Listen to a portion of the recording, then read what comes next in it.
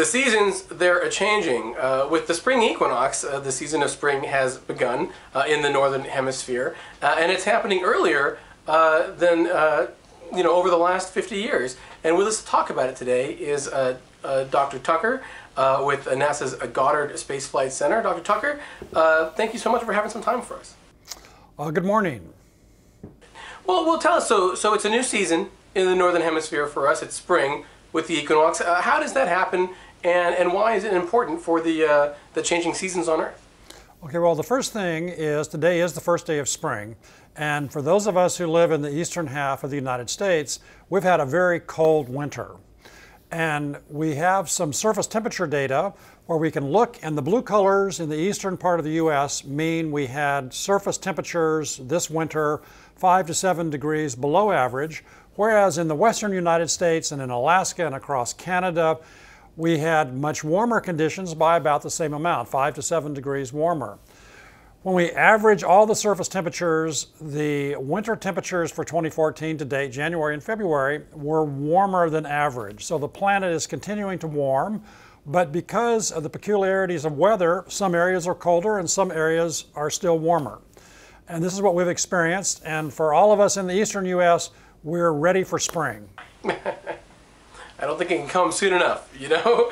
That's exactly right. Now tell us, I guess, so it's warmer on average, but it's becoming, spring is coming a little bit earlier, over the last 50 years. I'm just wondering why that is. Is it just because the planet itself is warming up? Is it some other factor with the equinox?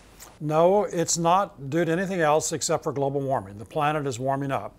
And we have some figures which show the frost-free period as of March the 20th, today, from the early 1950s in these light green colors. And then the darker green colors are for the past few years, where we see the frost-free period has now moved north. If we look at April 20th, most of the 48 states were free of frost on this date.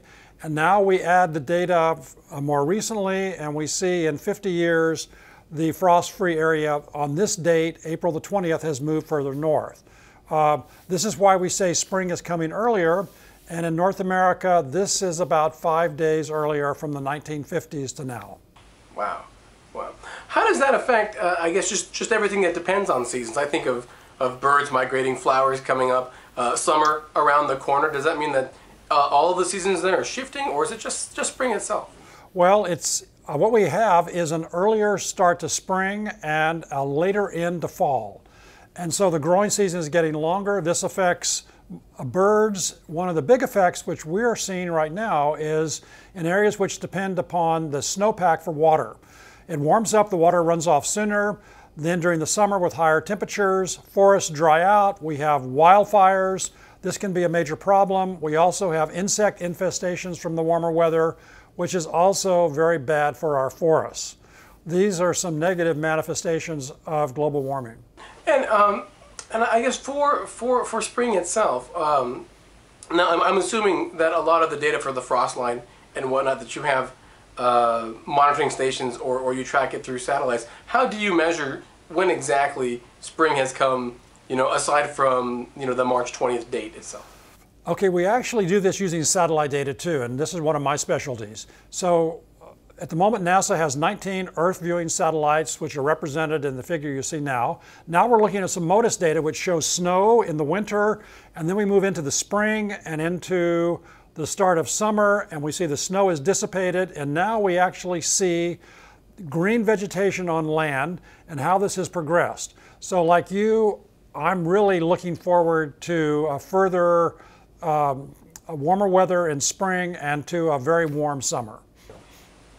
And my last question is we saw we're seeing the launch of NASA's GPM satellite earlier in the year. There's I think 5 in 2014 alone going up, and yes. I'm wondering how new advanced satellites can continue the trend of tracking just Earth's seasons, Earth's climate from space, and just informing how we how we live on a day-to-day basis. You make a very good point that as time goes on, we get more clever and we have better instruments to measure these variables about the Earth's weather and climate system. And what climate is simply weather through time.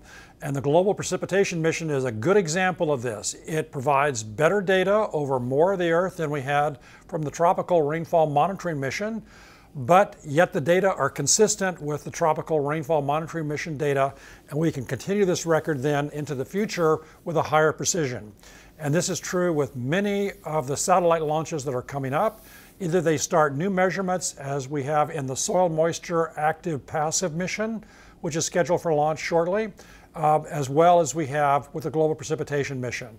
But once again, without space, we wouldn't have this detailed understanding of our planet that has resulted in better numerical weather prediction, as well as our study of climate.